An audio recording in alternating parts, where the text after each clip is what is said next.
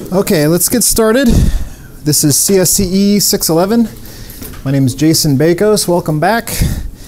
Let's quickly run through the syllabus here, and then we'll get started on the first lecture. So Section 1 is the catalog description.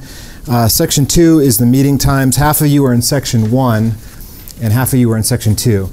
Both sections meet here on Monday for lecture, and then if you're in Section 1, you'll have lab on Wednesday, same time.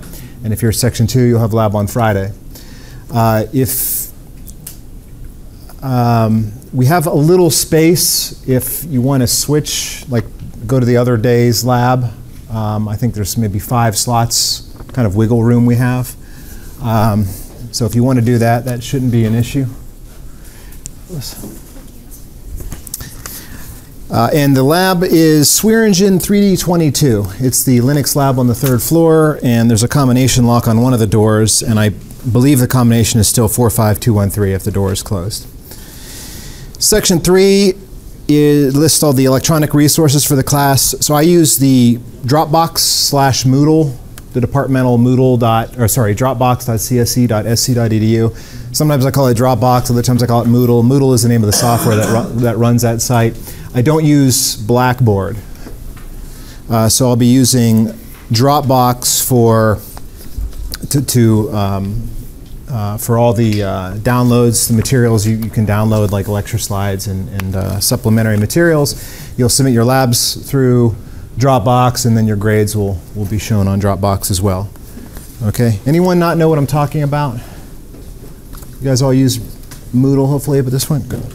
Okay, so I record all my lectures and put them on my YouTube channel, so if you miss lecture or you want to hear what I had to say again, you're welcome to go there.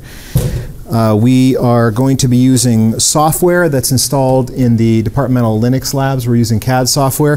That same software is available also in the downstairs lab, 1D43, but the hardware that we use in the class will only be on the 3rd floor lab.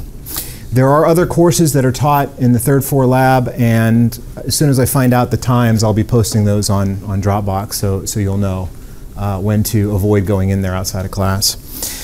And make sure that you check or forward your university email, your email.sc.edu, because it's common for me to post announcements on there. And this is a design class. Will be in teams of 2, so you'll need to find a partner to work with on the projects. And each team will need to find a way to collaborate. So I think most of you guys are familiar with GitHub or Dropbox. Okay, and if you have any issues with Moodle/Dropbox, any problems logging in, for instance, or any problems with your departmental Linux account, then contact Ryan Austin. He's our IT guy, and his email address is on there. Okay, if we go to Section 4, I've got the textbook listed. This is the textbook. It's a great resource for this class. You could get by without it, but I recommend that you have a copy. Section 5 is the learning outcomes for the course. So in this class, you're going to learn another language, a type of language called a hardware description language. It's called System Verilog, and we are going to be doing digital design on FPGA boards, which I'll talk about shortly. Section 6 are all of the important dates. So hopefully those of you in Section 2 received my email about the lab on Friday being canceled. Everyone get that? Hopefully no one showed up to lab on Friday. And then all the other important dates, all the other cancellations that I know of are listed there in Section 6. Okay, Section 7 are the instructors and teaching assistants. So I'm your instructor. I've got my office is in the Story building on the corner of Assembly and Blossom. It's room 2213. And I'll have 2 teaching assistants, Soyash Singh, who's up here. Let me stand up, Soyash, so everyone can see you. And Mehdi Yaguti, and he is a postdoc who's going to be helping Soyash and I out with the course. They'll be in the lab, answering questions while you work in the lab. Section 8 is the grading structure. So we've got 4 projects, lab projects. And we have some quizzes, weekly quizzes that I give out. I give those on Moodle, on Dropbox. And then there's a midterm and a final exam also given on Dropbox. And if you add up all of the weights add up to 117.5%, which is done so you have the ability to not take the final, right? Or you could opt out of the fourth project, right? That's the idea. So it gives you some flexibility. So sometimes people in the class might get stuck with a partner who doesn't contribute anything, or they get behind in the projects because of other courses. On the other hand, some of the students may do really well in the labs, and they don't do as well in the exams, the conceptual material. So this gives you kind of some flexibility to tailor the class whatever fits you best. Okay, now there is an additional lab that I have to give out if you're receiving graduate credit or honors credit for this class. So let me know if that's the case. You have to get graduate credit, you have to do extra work beyond what the undergrads do, and that will be the 5th lab. And so the weights are adjusted in that case. So that's the second column. The weights in the second column would apply to you if you're a grad student, or if you're getting grad credit, like if you're in the accelerated master's program. Okay, section 9 is the approximate schedule. This course is relatively stable, so the schedule should be accurate, barring any unexpected cancellations. So I tried to show in the left column what we'll be talking about in the lecture for that week, and the right column is what you'll be doing in the lab for that week. Make sense? Okay, section 10 describes what you need to do if you have a disability that you need assistance for. Section 11 says that we may have to update the syllabus if needed. For example, if, as I mentioned, if there's some cancellations and we need to adjust due dates, or even what projects we're doing. But I'll let you know ahead of time. Section 12 is the grading scale. It's the standard grading scale I think everyone's used to. Section 13 is the academic honesty policy. This is a little different for this class because we're going to be using industrial CAD tools in this class. And for most of you, it's probably your first experience with these types of tools. They're pretty hard to use. They're kind of written almost as if like a high school intern wrote them, even though they're industrial CAD tools. They're used in industry. It's the same tools that, for example, Mercedes-Benz would be using to program any of the 60 FPGAs that run a Mercedes-Benz, right?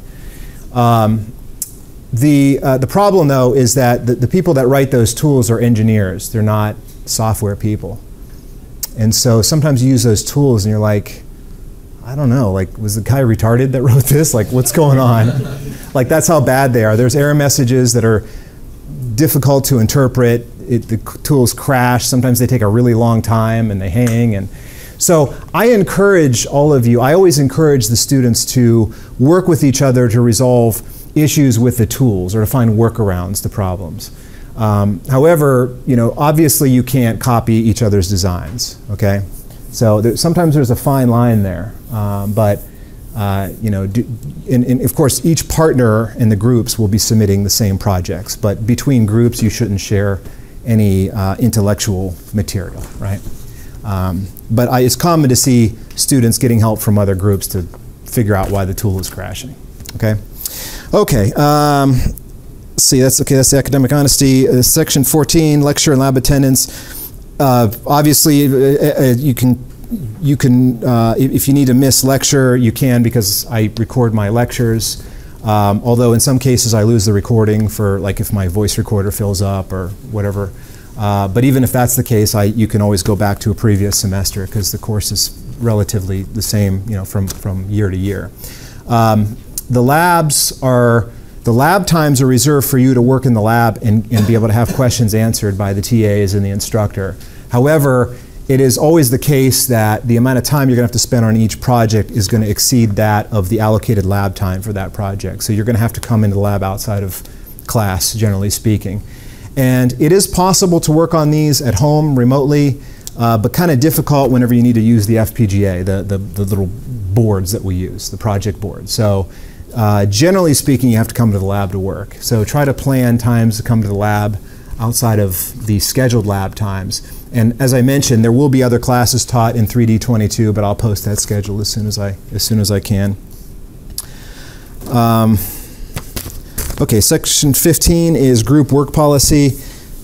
I can't remember, about half of the grade is group work, right? I don't have the total on there. Yeah, actually a little bit less than 50% of your total course grade is a grade that you'll share between the two partners in the group. So both members of the group will receive the same grade. Only one member has to submit it, has to submit the projects. But less than half of the total grade is group work. The other half is the individual scores you're going to get from the quizzes and exams. Okay, and I designed it that way because it's never the case that both members of the team contribute equally. You know, you're always going to have unequal contributions. So, you know, if you feel like you're doing all the work in the group, that's probably okay because your grade will still be reflective of what you take away from the class. Make sense? Although that being said, you should try to choose your lab partner wisely. If you want to work by yourself, by the way, you can do that. We have 20 workstations in the lab, so obviously it's limited on how many singleton groups we can have. But if you want to work alone, you're welcome to, but you'll be expected to do the same projects as the groups. Okay, so you'll be doing the same work that teams of two are doing, right? But I don't mind, you know, single person groups if you really would prefer that. Section 16 talks about project submissions. So we are designing a CPU in this class, and you're running code. You know, you're basically designing a CPU from scratch, as if you were, you know, inventing the first CPU, basically. The problem with that type of project, though, is if there's one bit that's wrong, the whole thing doesn't work. It's a paperweight. So it's really hard to assign partial credit. It's tough. And we have explored many different ways to grade these labs over the years. We've done like project reports where you kind of just describe your design. We've had cases where you submit it and a TA spends all night running everyone's submission on their FPGA board in our lab. We've had auto graders that we've tried to run against the code, which that was a lot of work, but it was a total disaster because, you know, if one cycle off and it would assign a 0 even though everything else works, that sort of thing. The way we've been doing it now is primarily through demos. So when you finish your project, you'll submit it through Moodle, and you have to submit it by the due date in order to not have a late penalty. Okay, but then at some point after you submit it, you'll demo it in class. You can demo it after you submit it and after the due date, because the late penalty will be applied to when you upload the code. And then at some point after that, you'll demo it, and we can't assign you a grade until after you demo it, obviously. So it makes sense to try to demo it as close as possible to when you uploaded it, but sometimes you can't because we're answering questions and we run out of time in lab and so forth. Okay, so like I said, one member of the group uploads it to Dropbox. You're expected to not change it from the point you upload it, and then you'll work with the TAs to schedule a demo, and you'll demonstrate your code, and we will be using that demo to have you explain how your code works, and if it doesn't work, why it didn't work, and you can kind of take us through what the problems are and how you tried to solve the problems and that kind of stuff. And then we have a rubric that's on every lab sheet that we use to actually assign partial credit. Okay, does that make sense? So your submission, when you submit, you upload, and we're going to run, we run the submissions through MOS to make sure none of the submissions, share a significant portion of the code. And we use that to signify when you're done, right? Now we also have a late penalty that is 5% per school day after the due date, and it's capped at 30%. So that's a pretty nice late penalty. If we encourage you to wait until you have the project running, even if it's a little bit late. We don't want to penalize you too much, but that also means that you could wait till the end of the semester to submit your projects, and you only lose 30% on all of them. And some people actually will end up doing that this semester. It always happens. I don't recommend it. You should try to keep pace with the schedule. Each group can only submit one version of each project. You can't do any resubmissions, and there is a cutoff date of December 8th, 11:59, which is the last day of the semester before finals week, to submit your projects and demo them. Unless there's if there's kind of a if there's a conflict, we might be able to accommodate a demo after that date, but make sure you submit by December 8th all your projects. Okay? Any questions? Okay, good. All right. So let's jump into the first lecture.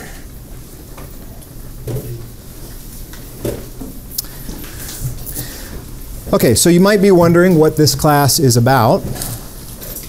You might have heard some things about it. This class extends the material that you learned in 211 and 212. Y'all remember 211 and 212? It's 2 years ago, I think. Or 1 year ago. Okay. So in 211, hopefully, all of you had the opportunity to design digital logic circuits by writing digital behaviors out using Boolean algebra, and then translating that Boolean algebra into a schematic, into a gate level schematic of logic gates and wires, right? Hopefully you guys got to do that in the class. And then you might have also minimized the Boolean logic using Boolean algebra minimization or a Carnot map to take the circuit or the expression and transform it into an equivalent expression that's simpler, right? So you learned, basically in that sense, you learned that there's more than one way to implement the behavior of a digital logic behavior, right? You have an expression that's written out mathematically, and you can get equivalent behaviors with by transforming the logic and then thus, you know, deploying it with gates in different ways, right? And then once you did that, hopefully you had the opportunity to take each of these gates in your schematic, which are kind of, you know, logical gates, and associate them with physical gates on a TTL logic chip and then wire them up on a breadboard. Hopefully you got to do that, no? Okay. Well, they used to do that. Things have changed a little bit, right? Okay. Well, then, so I'm sure you guys realize, though, you know, if you were drawing the digital logic circuits out on paper, you know, I'm sure you realize that that's probably not how, you know, real engineers design digital logic. A modern CPU, and this number is actually out of date, I tried to figure out, like, what would it take to design a modern CPU using the methodology that you used in 211. And I estimated it would take 8 million breadboards. It would end up being, if they were stacked end to end, would be over 1,000 miles long to build up the equivalent level of integration, the equivalent number of gates in a modern CPU, right? And the problem with that is, even if you could do that, which of course would be impractical, but even if you could do that, you wouldn't be able to, it would be like a big rat's nest. You know, you wouldn't be able to reuse logic. You wouldn't be able to reuse like parts of that in order to come out with the next version of the CPU, right? There'd be no reusability, and it would be hard to debug and test, right? So that's not practical. So in this class, we're going to use a more practical approach, and this is the, as I mentioned earlier, this is the industrial method, right, that's actually used. We are going to use two things. One are field programmable gate arrays, which are chips that are electronically programmable in a way that you can take a digital logic circuit and put them onto the FPGA and have the FPGA suddenly behave as that circuit. It gives you a way to deploy hardware. You know, the FPGA, when you power it on, is basically just a paperweight. It does nothing. It's useless. But then when you send in a bit stream, which allows you to program the FPGA to behave as though you had actually fabricated a chip, an actual hardware chip. The advantage of that is that you don't have to actually fabricate the chip. You're basically creating an electronically programmed version of a digital logic circuit, right? If you fabricate an integrated circuit, you have to design it for manufacturing, first of all. So you have to design it at a lower level than what we're going to use. But then you have to send it out and you have to have it taped out, sent out to a company that'll make it. And it usually takes, several weeks to get back, and then you have to test it, right? Whereas an alternative approach is to use an FPGA, which allows you to test hardware designs, on an existing chip, essentially. Does that make sense? Okay, so it's like a blank slate that can suddenly birth into existence a digital logic circuit, and a big one. Now you might say, wait a minute, if that's the case, why would anyone ever fabricate an integrated circuit? Why would anyone tape out a chip if you could just use an FPGA? The reason is that the FPGA is going to have about a 10 times slower clock than if you fabricated a custom chip, and the number of gates you can fit on an FPGA is about 10 times less than that of an ASIC. So you pay an overhead of about a 10 times slower and 10 times smaller in order to use an FPGA, as opposed to fabricating a custom integrated circuit called an ASIC, application-specific integrated circuit. Does that make sense? But both, aside from that difference, they're equivalent, right? In fact, companies like Intel, actually, whenever they're coming out with a new processor, they will test it on an FPGA. Like they'll take, or maybe not the whole processor, but pieces of the new Intel processor will be tested by deploying it on an FPGA, and that allows them to test it really fast because they actually have it in real hardware, as opposed to simulating it, which would be oftentimes too slow for really large designs. Okay. Okay, so that's the one thing. The other thing we're going to talk about is hardware description language. This is a high-level language that you use to create large-scale digital logic design. So the idea here is that Boolean logic is too low level to use that to design a large-scale chip. But this hardware description language allows you to write language in sort of a Java / MATLAB / Python sort of high-level language, syntax, that implies the underlying digital logic. You go through this process called synthesis, which is essentially the same as compiling. We don't call it compiling, we call it synthesis. Logic synthesis, which converts the HDL design into a digital logic design, right? So it gives you one level higher level of abstraction, but it's also reusable, and it's easier to debug and read and that kind of stuff. The problem is that it's different from a regular high-level language in that it has concurrent semantics. So a normal high-level language, when you write Java, for instance, you assume that the lines of code are executed in an order, right? They're executed essentially from top to bottom in order.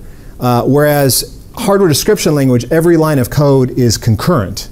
So you can take all the lines of code in an HDL program and scramble them, and it wouldn't make any difference, because each line of code represents a digital logic circuit, and they're all operating concurrently at the same time, as circuits do. There's no sense of sequentiality to the code. So instead of sequential semantics, like what Java and Python use, this uses concurrent semantics. So it's a much different type of language, but it's still a high-level language in the sense that you're writing, kind of text, right? And you've got familiar types of constructs in there, okay? HDL, though, is kind of a mixture between schematic language, where you're kind of defining a schematic in text. And when I say schematic, I mean you instance things and wire them together, right? That's a schematic. Part of it, a lot of HDL programming is just that. You're just defining a schematic. You're instancing modules and connecting them with wires, right? That's called structural HDL. And then there's behavioral HDL, which is the lowest level, where you actually get in there and you define something that can be translated to a truth table, a Boolean truth table, ultimately, right? Or a memory element, or a combination of the two. Combinational and sequential logic, if you remember that from 211, okay? Does that make sense? So there's kind of two different styles, and you can mix them up, in the same file. Okay, so there's an example. So on the left, you can see a blank slate. The FPGA that we're using in the class is on the top. By the way, it's right here. I brought one with me, too. They look like this. We have them in the lab. There's a lot of chips on here, but the FPGA is the big one, and kind of in the middle to the right a little bit. So when you power up the board, the FPGA is well, actually, when you power up this board, it gets configured automatically by a flash chip on the board. But if you didn't have that flash chip, you'd power it up, and it would just be a total blank slate. And in our case, you power it up, and it does start doing stuff, because it comes up with the default configuration that comes from a non-volatile memory on the board. But then, of course, you can reprogram it. But anyway, so we're going to be taking, it's going to start as a blank slate, and then you write the HDL code, and it gets synthesized, and ultimately it ends up as a digital logic circuit that gets programmed onto the FPGA, and now you've made your hardware, right?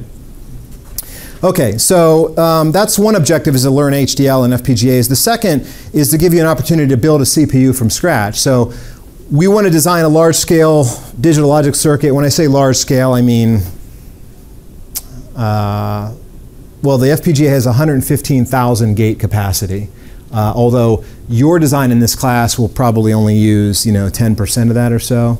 So your designs will be 10,000 gates or so. It's not really super large scale, but it's certainly large scale compared to what you did in 211, right? So you're going to be designing a CPU with maybe 10,000 gates and deploying it on the FPGA and then using it. And then you're also going to program the CPU. So you're going to be writing a little bit of software. I try to limit it. I try to minimize this. But you write a little bit of software, and you're going to build the hardware. So you're going to write the software, you're going to write the hardware, and you're going to put them together and have it actually operate. Right? Okay, so some of my colleagues, my colleagues that are more of the computer science persuasion, have argued, when we discuss curricular matters, why study hardware design? This course is hardware design. It's kind of the quintessential computer engineering course because you get to engineer a computer from scratch.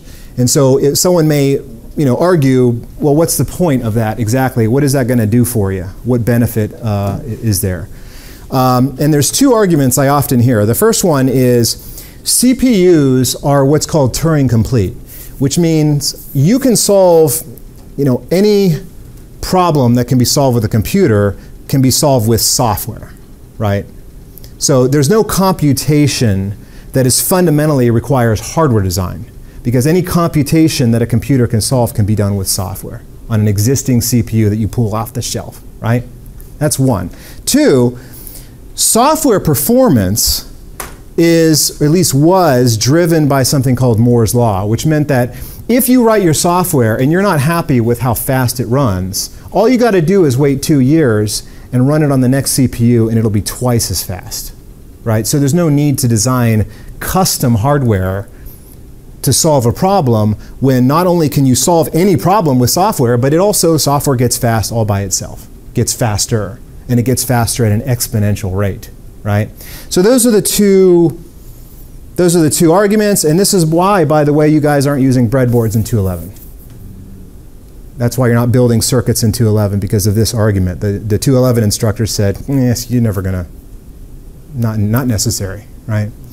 Okay, well, my counter argument to this is, there's a couple things. Okay, number one, it is true that CPUs are Turing complete, which means that if you have software, you can run the same software on an 8-bit Arduino processor, the Atmega 328. Some of you may have used that. In fact, you might have used that in 211. They replaced the breadboards with the gates with the Arduino, right? So that's a little 8-bit processor. It runs very slow, 16 megahertz.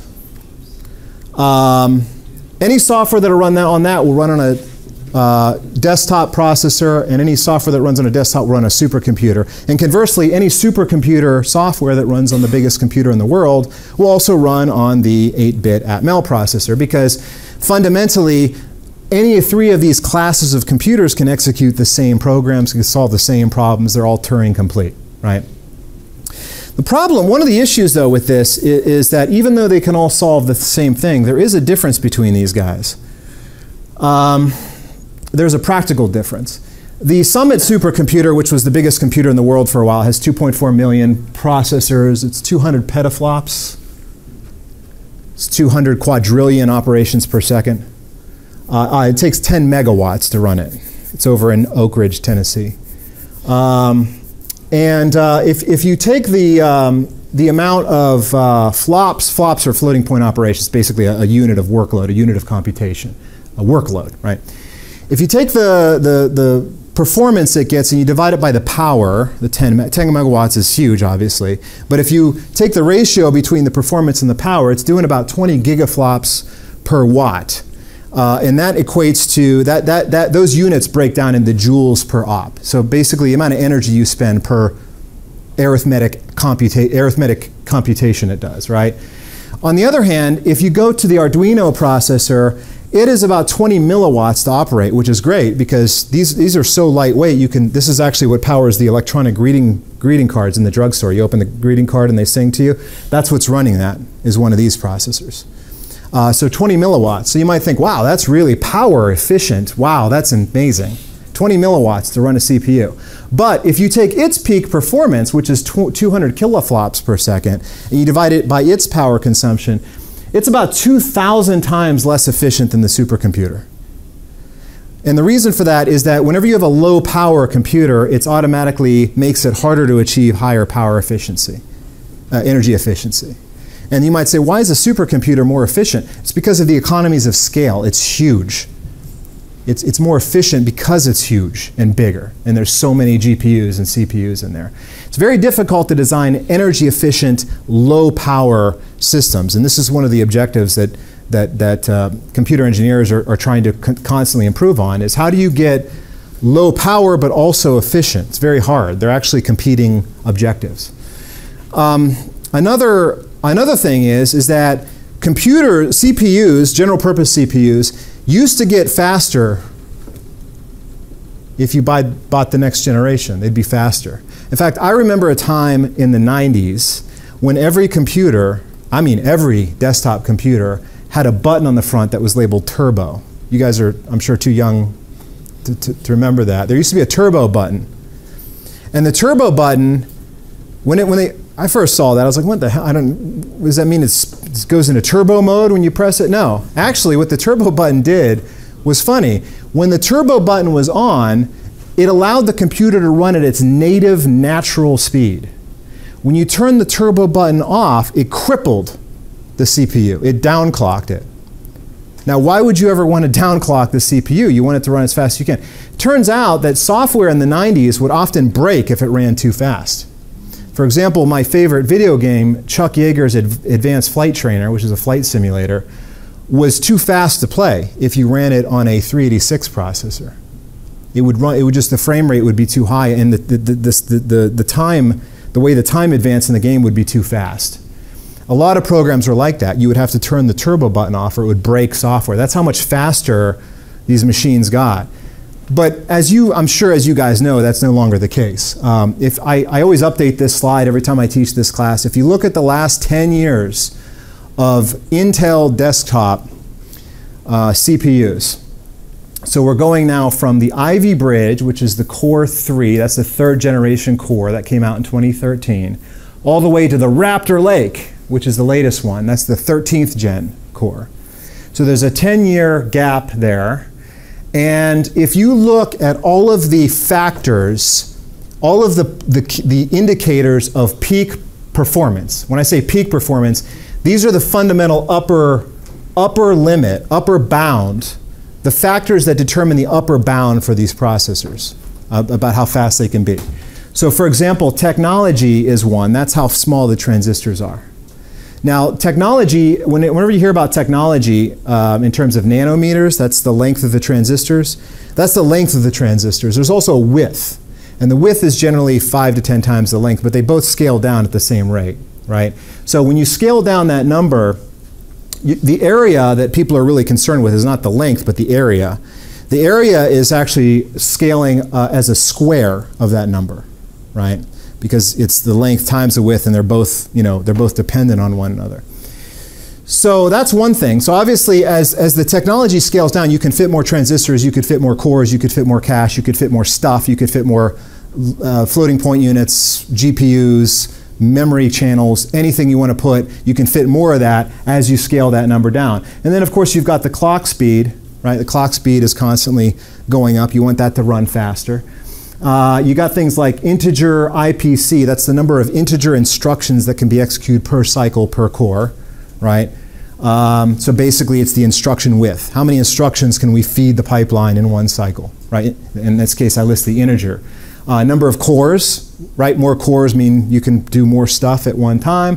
DRAM bandwidth, that's basically the memory wall, how fast we can pull data out of main memory and feed the processor. Single precision floating point is just number crunching for floating point, like scientific code, machine learning code, stuff like that. And level 3 cache is the amount of on-chip memory you have in the last level cache. So these are all kind of the indicators. You're not going to ever get 100% utilization. You're never going to hit the maximum upper limit of your performance. But these are the things that limit, that are capping the processor performance. Now you can see that if you look over the past 10 years, you can basically see the performance per year, which is the newest number, right, divided by the oldest number, right, and you take the 10th root, right? That'll give you over a 10-year period. And of course, you could do this over a 5-year period or a 20-year period. I just chose 10 years. So for a 10-year period, you can find the amount of improvement that you get per year. And then you can come up with the doubling time. The amount, you know, if you know how fast you're improving per year, you can calculate how long it would take you to double. Now you might say, why do you care about double? Well, that's what Moore's law is about, doubling. It's doubled every 18 months. It's doubled every 2 years, right? That's what everyone said about Moore's law. So how long does it take to double something based on a yearly improvement that you calculate over the past 10 years? Well, you can see that if you look at the technology, the number of transistors, yeah, it's 25% per year still to this day, which means that it's going to double, not every 2 years, about every 3 right now. Right? That's pretty damn good still. Because remember, Moore's law said every 2 years you're going to double the number of transistors, double the performance, right?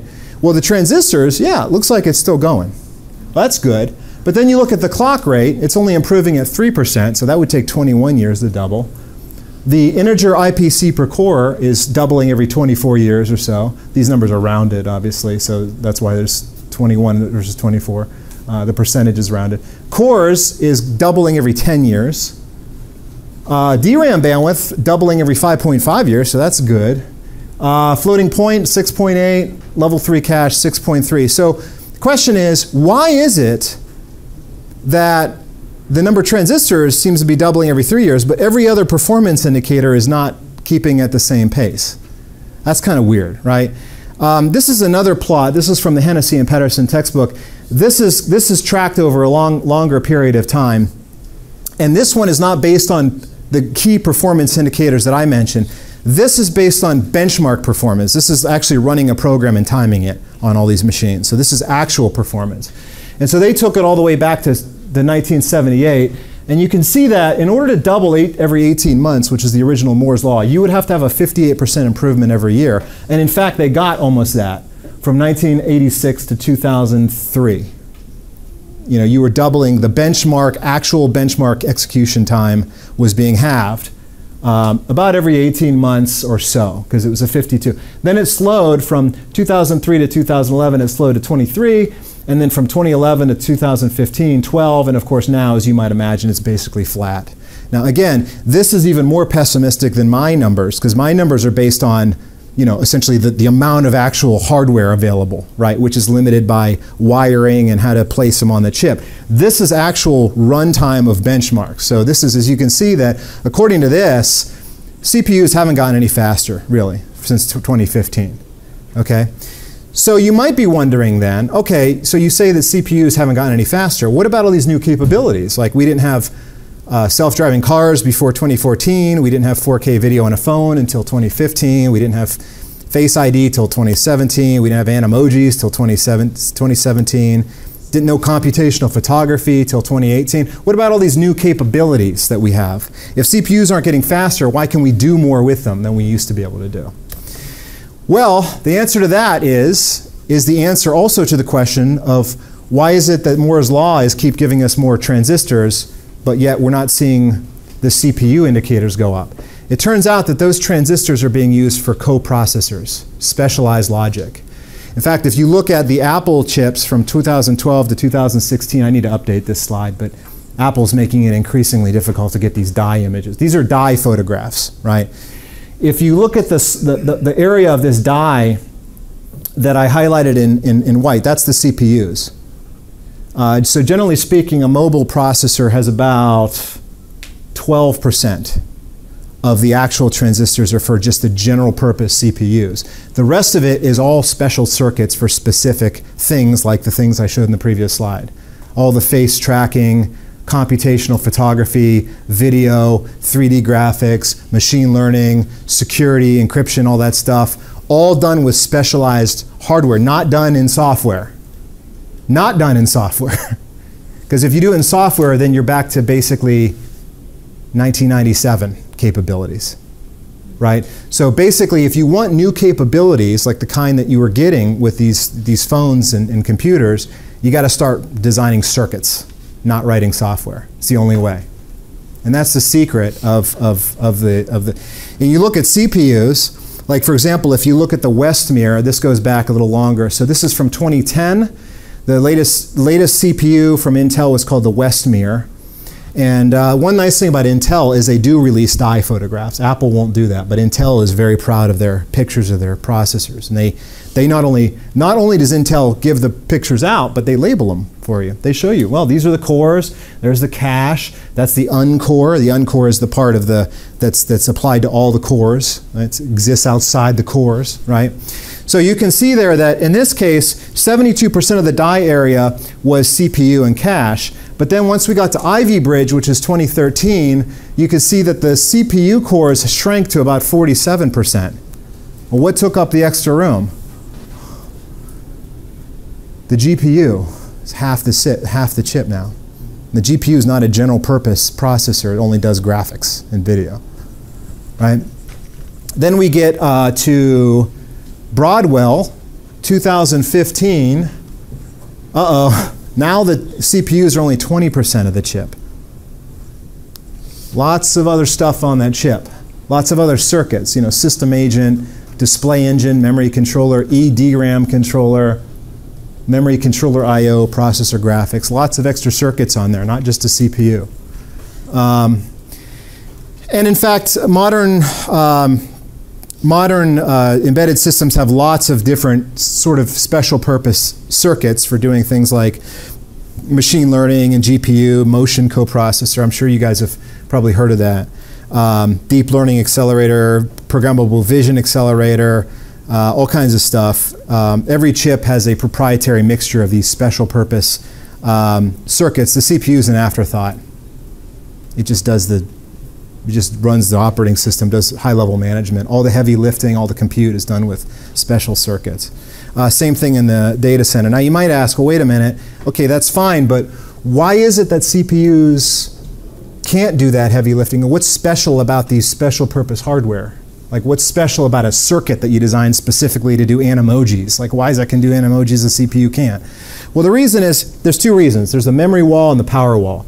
The memory wall is that performance is often limited by memory speed, but if you have a special purpose processor, you can create a specialized memory on chip specifically for that application that's very efficient, right? So if you're doing machine learning, obviously you're putting a two-dimensional tile of a matrix on there, and then you're using an array multiplier to do a matrix vector multiply in one clock cycle, right? That's the idea. And then there's the power wall, and the power wall says that in a chip, you can only dissipate 1 to 2 watts per square millimeter. Any more than that, and it just fries. Now, CPUs can emit more than 1 to 2 watts per square millimeter, but if they get to that point where they start to doing that, they have to turn themselves off. They have to throttle themselves, right? So that's called the power wall. It basically means that you can't use your CPU at full capacity or it'll melt, no matter what sort of heat sink or liquid cooling you have on there, right? So that's called the power wall. But DSAs, which are domain-specific architectures, they get around this by basically devoting all of their hardware to that application, right? So they have none of the inefficiencies of a CPU that require all of this fetch decode logic to support general purpose execution. Okay, so anyway, yeah, so but the real reason to study hardware design is that it's a special, you make about 60% more than a software person. Because hardware design is much more difficult than writing software, and it's much more specialized. So if you get a job doing this, which it's harder to find a job, because of course there's less hardware jobs than there are software, but if you get one, you're going to make a lot more money, because it's a much more specialized area. Okay, so in this class, so hopefully I was able to answer those questions. In this class, we're going to design a CPU from scratch. We've chosen now the RISC-V CPU architecture. You guys learned about MIPS in 212. It's very similar to MIPS. We switched to RISC-V because it's the new exciting thing. MIPS is proprietary, but RISC-V is an open architecture, so we're going to just use that. We're going to deploy it on an FPGA, and the class is is kind of split into two phases. In weeks 1 to 10, we're going to be covering sort of skills, you know, how to design circuits on an FPGA. So you might look at that and say, yeah, it's kind of skills training. And it is. It's kind of vocationally stuff. But the last 5 weeks, we'll get in more conceptual topics. But I have to front load the course with the stuff you need in order to do the labs, obviously. So, you know, you may get the sense in the first 10 weeks that we're just learning a new language. It's, you know, it's not, where's the concepts at? Where's the theory? We'll get into that in the last third of the semester. Okay, so again, first 2/3 is engineering, last third is more conceptual. Okay, so now let's talk about assembly language for a minute. Now you guys, when you took 212, and again, I think I might get the same answer I got for 211, but when you took 212, half of that class should have been about learning assembly language. Okay, good. I'm glad they haven't messed that up yet. So there has been an internal discussion in the department going on for the last 20 years where some of my colleagues, again, the more computer science types, say, why are we still teaching assembly language to our students? Because they'll never use that, ever. There have been compilers for 50 years that have made assembly language programming obsolete. Okay, so why are we teaching that? That's dumb. Well, the problem with that argument, they want to stop covering assembly in 212. The problem is, as you guys know, I'm sure you learned in 212 that, you know, the way that this works is you start with a high-level language like C, and it gets converted into assembly language by the compiler. The assembly language is the native language of the processor hardware, right? And then the assembly language is converted to machine language, which is just the binary form of the assembly instructions, and that's what's executed by the CPU, right? Now, it is true that none of you are going to write assembly language code in your careers, more than likely. However, if you don't learn how to write an assembly language, there's no way that you can do hardware design, because basically when you design a CPU, what you're designing is a circuit that executes assembly language.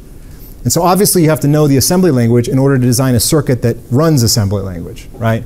So that's why we teach it, right? It's not because we expect you to be writing long programs in assembly language. Although you may, if you know some of these specialized processors, like if you're using the Google TPU, for instance, which is what Google uses to implement all the machine learning, it's assembly language. That's how they program it. But then again, it only has 5 instructions, so it's not too hard to program.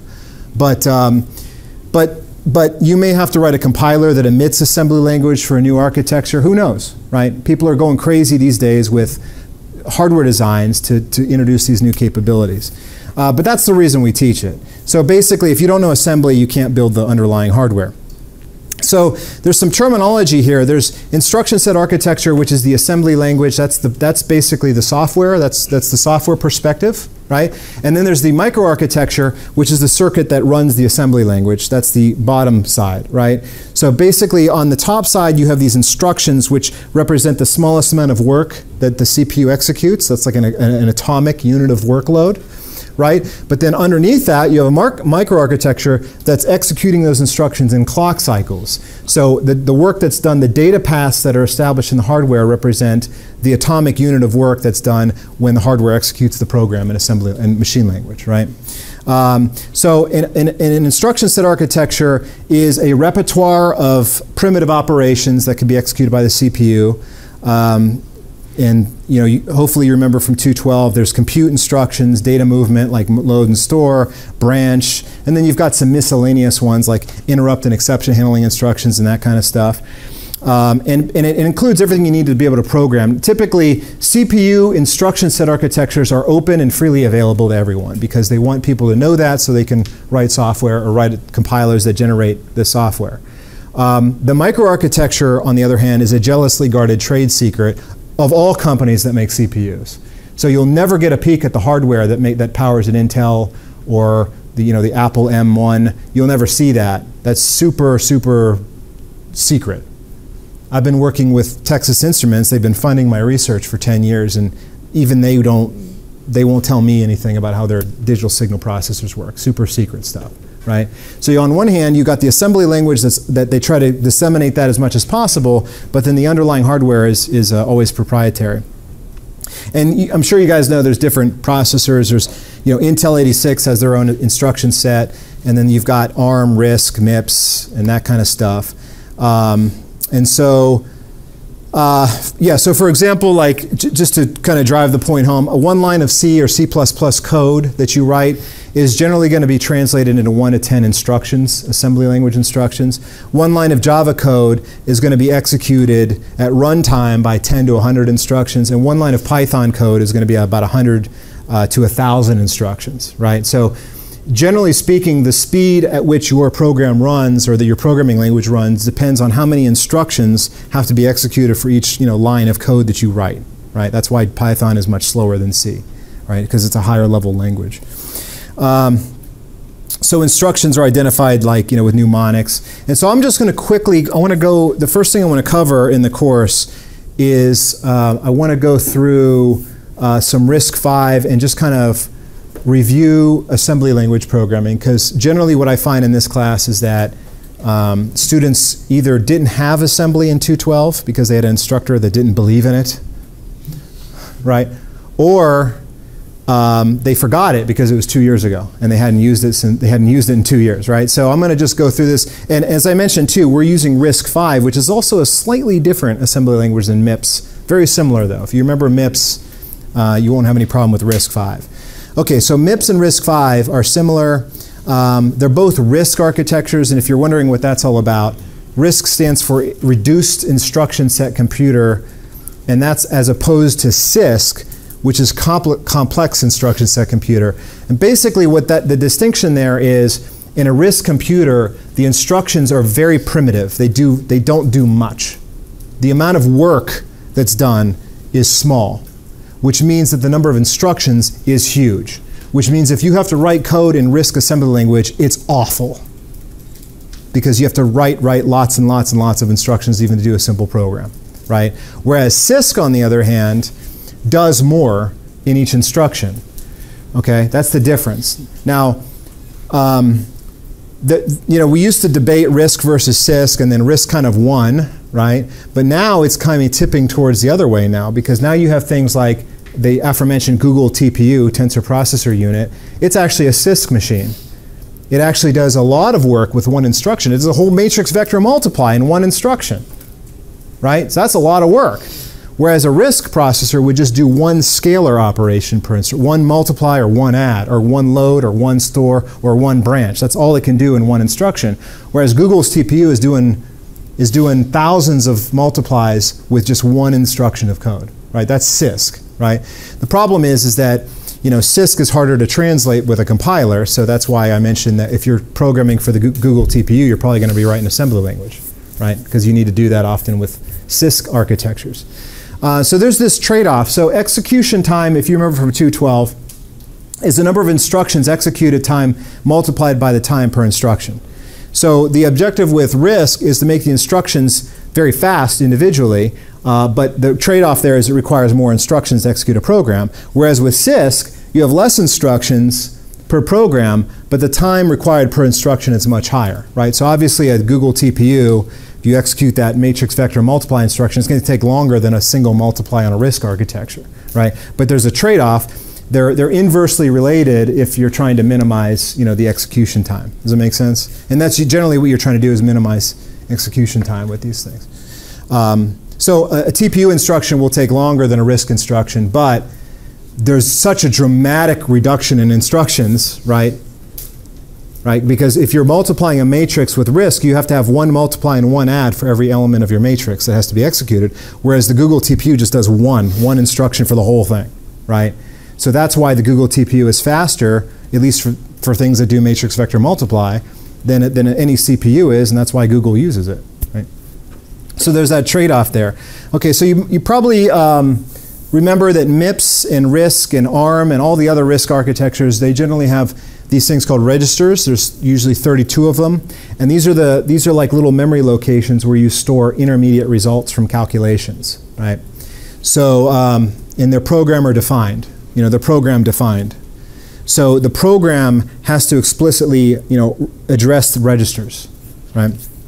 And so there's 32 registers, and if you remember from The MIPS, the registers in the program were denoted by a $, like $0, $1, $2, whereas in RISC they use X, X1, X2, X3. Why? I don't know. I just decided to change that, right?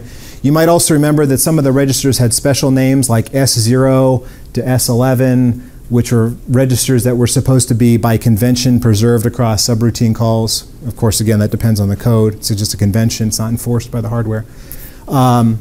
Then you had temporary registers, T0 through 6, and those map to specific register numbers. That's still all in place with RISC-V as well. And so when you launch, we're going to use a simulator called RARS.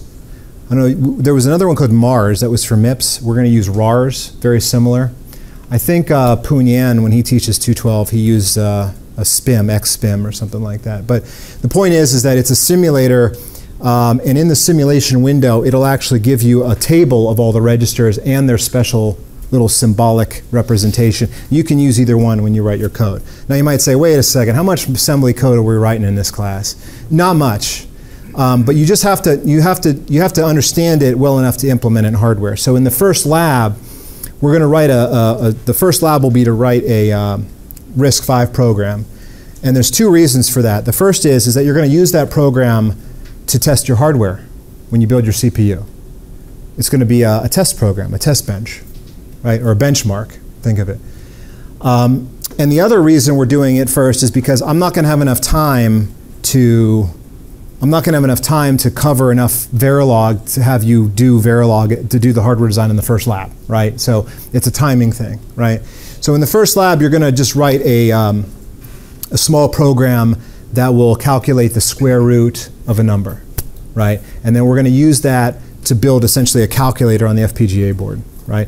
And there's a third reason too we assign it first, is because one of the common mistakes that students make in this class is, in the past, before we restructured it, was that they would write the software and they design the hardware at the same time, and that was always a very bad decision, because when things didn't work, then you didn't know if it was the software being bugged or the hardware being bugged, right? But if you write the software first and you test it thoroughly in the simulator, right, then you're guaranteed you know the software is bulletproof. So if you then run that on your hardware and something happens, you know it's a hardware problem, right? So that's the other reason we've set it up this way. Okay, so let's see. RISC-V has a register 0. That's the constant 0. Same with MIPS. And this is useful. You know, people ask why they do that. It's because it allows you to do things like, for example, you can move the contents of one register to another by adding it to the 0 register, right? So this is a common thing, stuff like that. You can use it as a baseline to build upon. Okay, so in this class, we're going to focus on 6 different types of instructions. And these are not really formalized types. They're just how we've kind of broke them down. There's arithmetic, logical, shift, comparison instructions, and these are what they use. These instructions use 3 registers. There's a destination and 2 source registers. Destination is first. Not always first, though, by the way. It's first in RISC-V and MIPS. It's not first in Intel, and it's not first in like the Texas Instruments DSP. Right? It all depends on the instruction set. But in RISC-V, the destination is always listed first. Then there are versions of those instructions that instead of having 2 source registers, they have 1 source register and an immediate, like a constant that's actually encoded in the instruction. You guys remember that? That's like for adding 1 to a loop counter sort of thing, right? So we got some of those. Then there's branch instructions that generally test the contents of registers for equality or non-equality, or if one's less than another. And then if that condition evaluates to true, they'll change the control of your code. They'll jump to another part of your code, right? And so that's used for if statements and loops, right? And then they have jump instructions, which are just unconditional changes of control. And by the way, branch usually take 2 registers, test some relationship between them, and then have a label that tells it where to go if the condition is true. Jump usually just has a label that goes to, and then you've got load and store, which pull data out of memory and put it into a register, a load. And a store is where you take a value and register and stick it into the memory, right? So generally speaking, the way that the code works is you have to load stuff from memory, you do some number crunching on it, and then you save the result back to memory. So it's load, number crunch, store, right? That's generally the structure of these programs. Makes sense, because RISC-V is what's called a load-store machine. You have to load and store explicitly and then compute separately. Make sense? Okay. So, and then you've got some miscellaneous. We'll have this coprocessor instruction, CSRRW. We're going to use that to do I/O. So we're going to use that to be able to send results to the little hex displays on the FPGA board and also read the key values. Right? Now, one thing we're not actually going to put on the FPGA are load and store instructions. So we used to have a memory, an actual data memory, but that was one of the things we kind of dropped because it was getting hard to reach the end of the semester and have everyone finish. So we're just going to use, we're not going to have those, so we're just going to have basically the I/O instruction that will read the state of the switches and buttons on the FPGA board. It'll do some number crunching, and then it will output the outputs to the hex displays, right, the 7-segment displays. And it'll do all that without a memory. So it'll do all that calculation just in the register file. So obviously, as you might imagine, we're doing a very simple program that can be done entirely just with the 32 registers. Okay, so nice and easy. Because we don't want to turn this into a lot of assembly language programming, because as I mentioned, doing that programming in a RISC instruction set is pretty tough, painful, because it was designed for compilers in mind. Okay, so just to quickly review, you guys, hopefully, seems like everyone seems kind of comfortable with this stuff, right? This is all just meant to be a review. So a typical assembly instruction would be like add, and then you give it 3 registers. In this case, I just say A, B, and C as a substitute for the registers. And that's like saying A gets B plus C, right? Now, by the way, this is a difference. Like, as I mentioned, a general purpose CPU is going to do one add at a time, right? But these new custom CPUs that are for machine learning, the whole point of them is that you're not doing one, you don't want to do one add. You're supposed to be exposing data level parallelism. You want to do thousands of adds in one instruction, right? Because you want to basically do what these tensor operations in hardware, right? As opposed to scale. This is scalar, one add at a time, right? Some CPUs, like the ARM and the Intel, they'll allow you to do vector operations, right? Like, for example, you can do 16 adds in one instruction, but still pretty small, right? Whereas GPUs allow you to do, much larger scale data level parallelism, and that's why they're faster, right? So this is, I'm just kind of connecting this back to my original point, which is that CPUs are slow and not getting any faster. And this is one of the reasons they do one add, for example, per instruction. Okay, so for example, if you have a high-level code like this that has a compound arithmetic expression where I do basically 2 adds and a subtract, obviously that has to be broken down into 3 instructions. In this case, there's 1 instruction for each arithmetic operation. So if you have 1 line of code and it has 3 arithmetic operations, that's 3 instructions that correspond to that. And then usually you're going to have to load the values of those variables with load instructions and then store the result. So actually, I'm going to need 4 load instructions to load G, H, I, and J as variables, right? Those are variables. I want to load those. That's 4 instructions. 3 instructions to do the arithmetic, so I'm up to 7. And then 1 to store the result F back to memory. That's 8. So that 1 line of code is 8 instructions, but it's very easy to see how it becomes 8 instructions, right? You got to pull the inputs, you got to do the computing, and you store the output, right? It's pretty straightforward, right? But that's 1 line of C code, very small line of C code, but 8 instructions to do that. And if you're writing an assembly language and not compiling, you have to write all 8 instructions out, right? Okay, so, and then you've got these immediate instructions. I mentioned this earlier. This is where you have 1 register in an immediate. The immediate is actually encoded in the software. It's not changeable, right? That's a constant, right? It's immutable. So when you add 4, that's always going to add 4, right? Because that's been put in the code. And then one of the caveats here that there's no subtract immediate. There's an add. Oh, by the way, the immediates usually have a little I after the mnemonic, right? So this is adding 4 to a value. That's subtracting 1 from a value. Okay. Okay, I mentioned that you can only do operations on values in registers. You can't operate on memory locations. So here's an example of a small program in assembly. Now, one of the things that's a little bit of a challenge in this class is that when you write an assembly, some of the instructions you write are pseudo instructions. They're not one machine instruction. They may be one assembly instruction, but they get expanded into multiple machine instructions, right? That's a problem in this class because when you write code in RARS, RARS has an assembler that converts it to machine language, and then you're going to save that machine language as a text file, and you're going to load it onto the FPGA and run it on your processor. The problem is you may get fooled because your processor may see a different set of instructions than the one that you wrote if you use any pseudo instructions, right?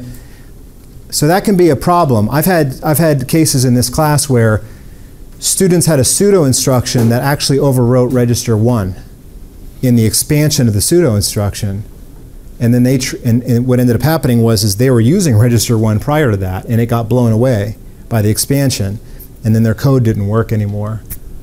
So that's something you have to be aware of. But I'll show you in RARS how you can verify that. In RARS, when you assemble your code, there's 2 columns. There's a column of assembly code and a column of machine code. And sometimes you'll have one assembly over here in this column, and it expands out to like 3 instructions. So here's an example of that. So in this case, I'm loading var, which is a variable, which I define in the data section. I'm loading var into register x2, right? The problem is that you can't say var in machine code. It's a symbol, right?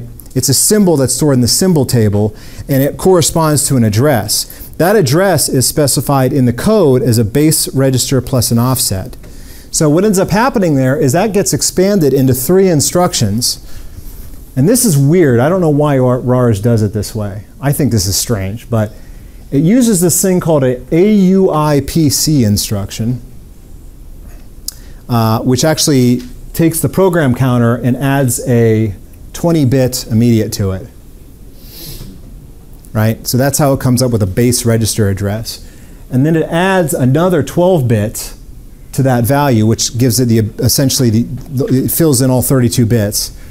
And then it does the load with that register 2 as the base register, right? So in other words, it has to convert the symbol to a base offset style address calculation. Right? Now, like I said, we're not doing load instructions in our CPU, so that specific problem you won't have to deal with. But that's just an example of how the assembler can trick you sometimes. The assembler is a little bit higher level of abstraction than machine code. Okay, there's also the stack. I'm going to skip that. We're probably not going to do stack stuff. Okay, so let's see, how much time do I have left? A few minutes. Yeah, I'll just give you a couple of these. So I just wanted to point out, I put together a list of what I consider to be the biggest challenges for writing assembly language. All right, the first one is, and I mentioned this earlier, you have to load all of your variables into registers before you can use them in store when you get back. So in other words, you can't use you can't add G and H and put the result into foo. And assuming foo is what you call your temporary value that represents this sub-expression G plus H. You can't do that. You can do that on Intel assembly because it's a CISC architecture. But actually it's not. What happens, just a side note, I don't know if you might not care, but in assembly language on an Intel processor you can do that, but it actually gets transformed into this at runtime. Intel uses these things called micro instructions where they basically trick you into thinking that that's running on the hardware when in fact they have this thing that actually converts it in real time into this as you execute on the Intel processor. So they call these the microcode, and that's the code, right, on Intel. So Intel actually has a RISC architecture, but they still present to the user a CISC interface, right? But it's all a front, right? But anyway, if you're actually using RISC and you don't have that ability, you actually have to write it out this way. You have to load, add, and store. Okay, so that kind of stinks because, and you might say, well, okay, I get it. It's a load store. It's not that complicated. What's the problem? The problem is remembering what register has what variable. That's the problem. I never remember that. I can't keep track. I have to put comments, after each instruction to try to figure out which register at which line of code has, because you have to recycle the registers too. They have to get repurposed, right, when you're done with them. So every register is associated with a different symbolic variable at every line of code. You have to keep track of that in your head. That sucks. I don't like that, right? But unfortunately, now, NVIDIA has a really cool solution to that. NVIDIA GPUs have an assembly language called PTX. PTX is kind of like Intel, where in PTX, you don't actually give the register numbers. You just give symbolic registers, and then when you assemble it down to the machine language for a GPU, that's when it maps the variables to registers. It does it during the assembler. That's cool. I wish that RISC had something like that, so then you wouldn't have to, then you could write something like this, and you could let the assembler take care of figuring out what registers to allocate for each variable, right, and managing them. But unfortunately, we can't do that. We have to do it manually here. Does that make sense? Okay, sorry for the 2 side notes. I don't know if anyone cares about details. Okay, so one final thing I'll mention, then I'll wrap it up because I've dumped a bunch of information on you today. One of the other big things I hate about assembly language is when you write an if statement in a high-level language, the if part comes first and the else part comes next, right, in your code. If the if statement condition is true, it does the block of code at the top. If the if statement condition is false, it does the block of code at the bottom, right? That's an if then else statement, right? Problem is that when you write an assembly code, it's usually reversed. Assuming, of course, you're trying to minimize the number of instructions you want to use, right?